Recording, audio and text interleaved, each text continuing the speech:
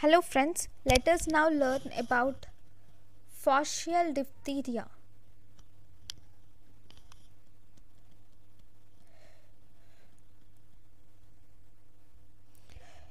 Faucial diphtheria is an acute specific infection which occurs due to Corynebacterium diphtheria. This faucial diphtheria, which is caused by Corynebacterium diphtheria, is a droplet infection which occurs with incubation period of 2 to 6 days. Here, this diphtheria can harbor in the throat of the diseased infectious individuals even without manifesting symptoms, and they are called as carriers, where they have the organism but they do not have they have the organism but they have no symptoms. Those are called as carriers.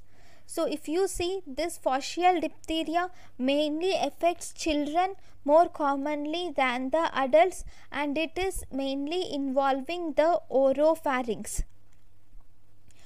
Sometimes even the nasal cavity can also be involved. In this faucial diphtheria, you see that there is formation of a membrane over the tonsil. So this is the grayish white membrane which is seen over the tonsil, and this can spread into the soft palate and also the posterior pharyngeal wall. When we try to remove this grayish white membrane, it can result in bleeding when tried to remove. Sometimes you can also see the presence of cervical lymph nodes, particularly the jugulodigastric lymph nodes, which are enlarged and thus resulting in formation of bull neck appearance. The patient is ill, toxemic, and sometimes have fever. If you see the complications, this bacteria, Corynebacterium diphtheria, is one of the dangerous organism. It is a toxic organism because it produces an exotoxin. This exotoxin is toxic to heart, causing myocarditis. It can cause arrhythmias and also circulatory failure. This exotoxin is also toxic to the nerves, and because it is toxic to the nerves, it can cause the paralysis of soft palate and also diaphragm.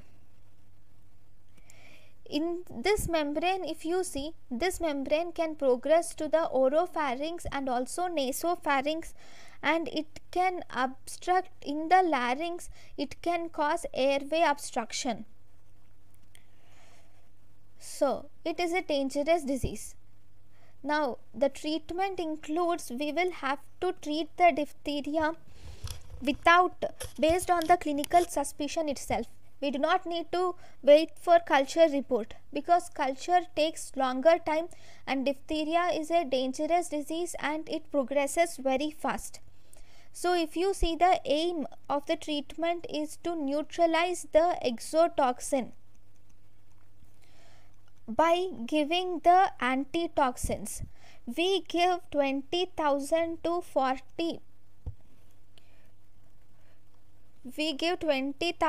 to 40,000 units of diphtheria antitoxin is given if the baby presents less than 48 hours. And if the baby presents after 48 hours, then we will have to give 80,000 to 1,20,000 units of the antitoxin. Antitoxin is either given by IV route in saline. It is given intravenously in saline for about 60 minutes. Always before giving the antitoxin, you will have to test the sensitivity to horse serum, because the antitoxin is obtained from the horses. So we should check the sensitivity from horse serum. It can be checked either by intracutaneous test or by conjunctival test with dilute antitoxin. And you should, why before you test for sensitivity, always keep adrenaline beside. If there is any hypersensitivity reaction, we can give adrenaline as and when required. Now along with that, we can also give benzyl penicillin, can also be given to the patient. Benzyl penicillin can be given around 600 milligrams 6 hourly for 7 hours.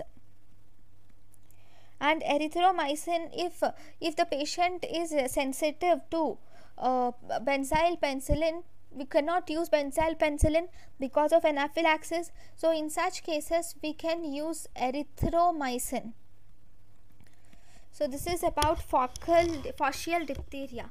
Thank you for watching my lecture. Thank you.